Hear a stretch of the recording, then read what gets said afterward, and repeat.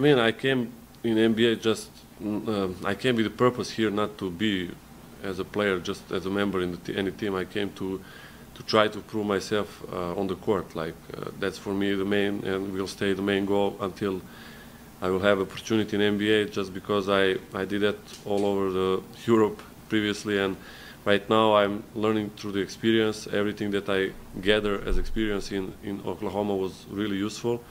Of course, it was not easy to handle the minutes on the court and the role, but at the end I'm really aware of what was surrounding me over there, and that was one of the best perimeter players in the NBA right now.